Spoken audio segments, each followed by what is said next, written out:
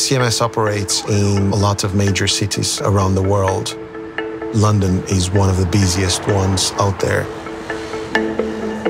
When clients walk in, they are expecting us to perform at the top of our game, and they expect top-notch legal advice.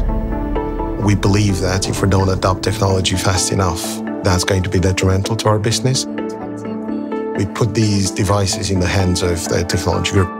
They came back with feedback.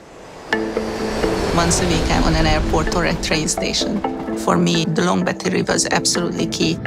I was on a Budapest-London flight and then got home and I still had 75% of battery life left. That was my wow moment. Running cooler is one of the feedbacks that I got about the devices themselves. People are saying that they're working very well. From my perspective, it's really amazing how the emulation with the native x64 applications is working. It's really seamless.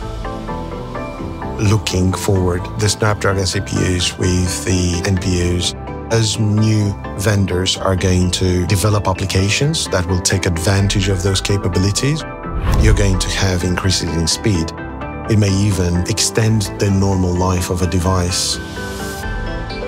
After the first week, I said, I'm very happy to do whatever to keep the device because I really love it and I don't want to switch back.